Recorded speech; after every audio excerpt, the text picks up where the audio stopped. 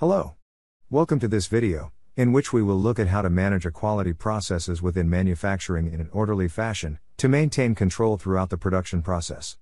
The views, information or opinions expressed are solely those of the individuals involved and not those of the individual's employer, or any other group or individual. We will start examining the benefits to be achieved, by controlling the quality management process in manufacturing. Ensure that quality requirements are met, with quality results recorded during the manufacturing process. Achieve a complete record of documentation of the manufacturing process, in one system. Improve follow-on logistics processes, such as picking and return scenarios, with complete quality information on a batch level. Before we head on to the system demo, let's look at some keywords. An inspection lot can be automatically created by logistics movements.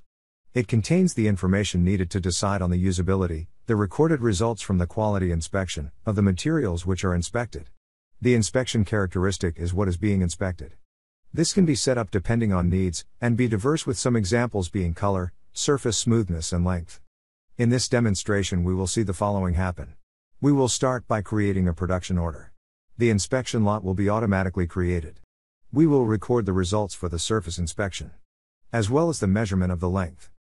And finally, we will make the usage decision and post the stock movement. Now, let us look at the system demo. In our scenario we have two roles, the production planner, and the quality technician. We begin our journey by monitoring our stock coverage of a specific material, SG29.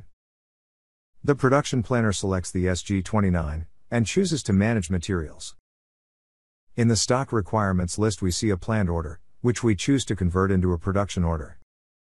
We set the manufacturing date we want, and then the production order is saved. Our next step, which we need to conduct, is to release the production order for manufacturing. We locate our production order, which we converted from a planned order in the previous step. We then release the order, so manufacturing can start, or the order can be released to manufacturing execution system, such as SAP Manufacturing Cloud. As the manufacturing operation is complete, we now confirm the production order. We enter the production order number, the operation we have completed. We also enter the start and end time of the operation. Keep in mind that this information can be fed from a manufacturing execution solution, such as SAP ME or SAP Manufacturing Cloud. Finally, the production operator adds the quantity which is received, and posts the confirmation. It is now the turn of the quality technician to review the inspection plan connected to the production step we just completed. Entering material number and plant. We will see which inspections characteristics we will measure. For this inspection, we will look at the surface of the material as well as its length. Once the manufacturing has been completed, we make the goods receipt, by using the goods receipt from production tile. We select our production order number. The quantity produced in being confirmed, something which can be done in a manufacturing execution system as well. We make the posting, and then we receive the feedback from the system, that a material document has been created. Now the quality technician takes over the process, and goes to her overview page.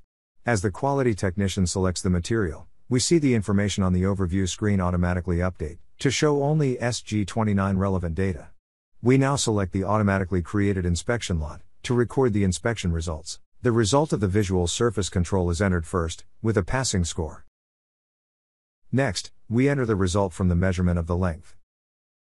Once both characteristics results from the inspection has been entered, we save them.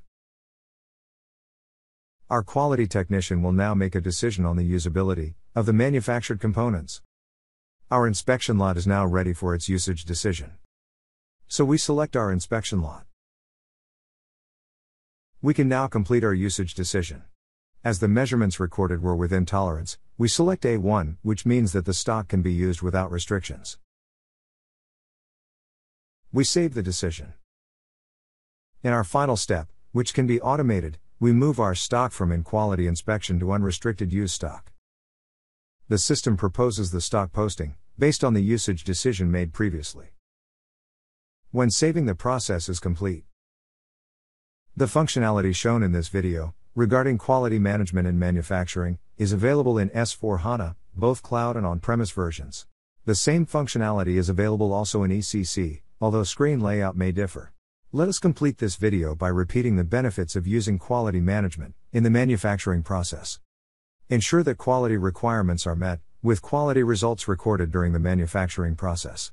Achieve a complete record of documentation of the manufacturing process in one system. Improve follow-on logistics processes, such as picking and return scenarios, with complete quality information on a batch level.